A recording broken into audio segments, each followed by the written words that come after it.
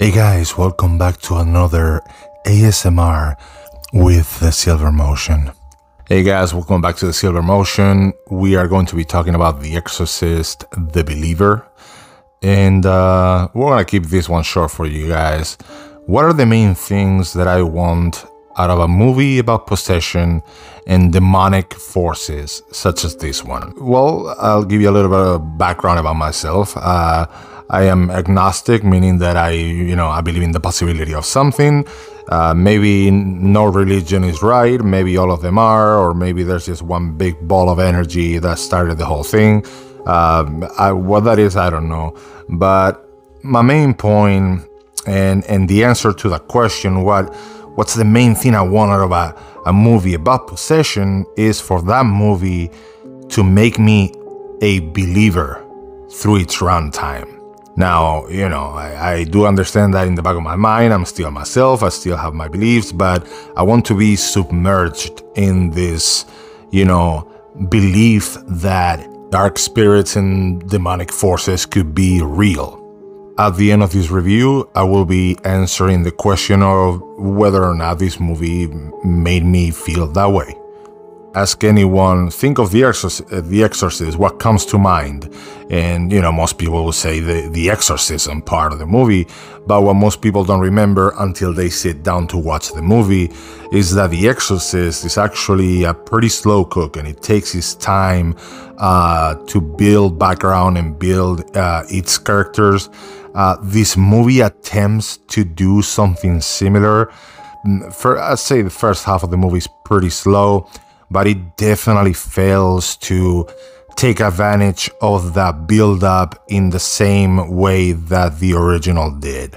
But at the same time, I do believe that this movie did an okay job at building up intensity and, slowly bringing you into the possession side of the movie with some, shocking moments and pretty decent imagery and sound design.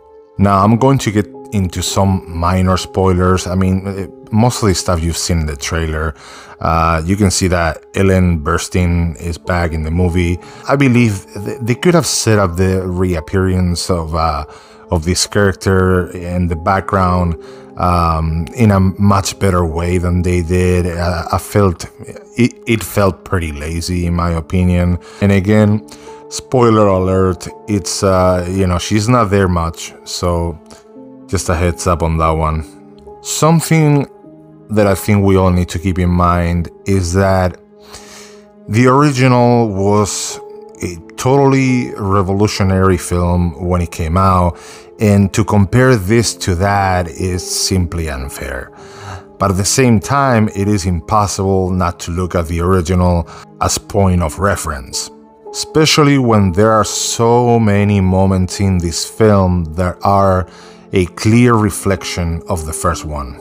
Now, some questions you might have right now are, is this movie scary?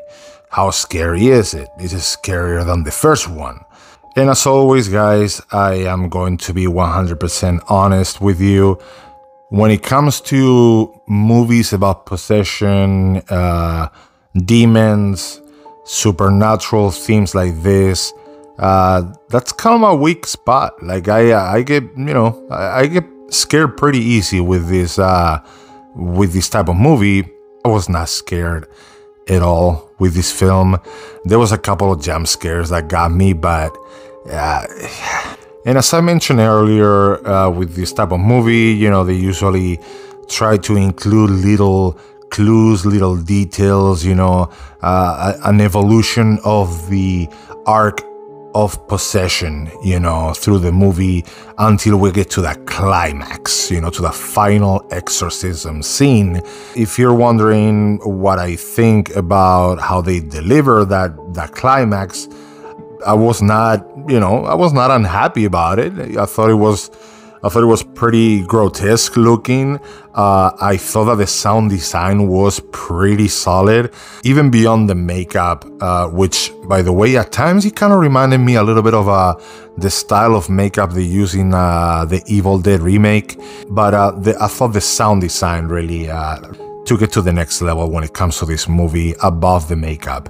For what I watched in the trailer, I was expecting the makeup to be even more grotesque than it ended up being when I watched the actual movie.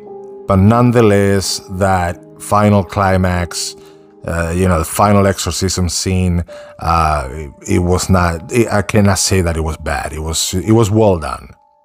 And heads up, here we come with another quick spoiler, and then I'll get to my rating. Towards the end of the movie, people from different backgrounds and religions come together in order to perform this exorcism, which from my point of view initially was a solid idea, because, I mean, again, from my point of view, maybe no religion is right, or maybe all of them are. So I felt that it was a very smart idea from the part of the writer to approach the exorcism scene this way. But man, it just felt so contrived. It felt so forced that it didn't work. It should have worked, but it didn't. I don't know, guys. Again, this movie, it was kind of divisive. Like the way certain things are delivered, the way certain characters talk to each other. I don't know. It was a bit odd at times, the way they put this whole thing together. And the last thing is the ending, which I'm not going to spoil. I'm simply going to say, when you watch the original Exorcist movie, the ending is very cut and dry. It's very defined. You know exactly what happened. But when it comes to this film, I'm not going to say that I don't understand the ending.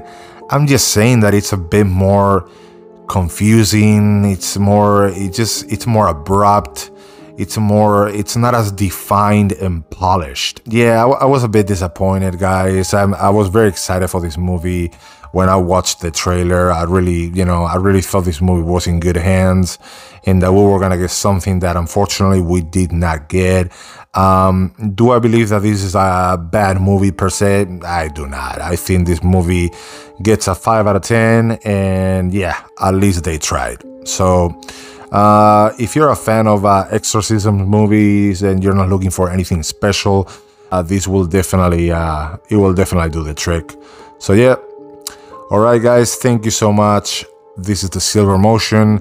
We have another horror movie binge video coming up very, very soon. So stay tuned, like, subscribe, and talk to me in the comments. Alright, see you on the next one.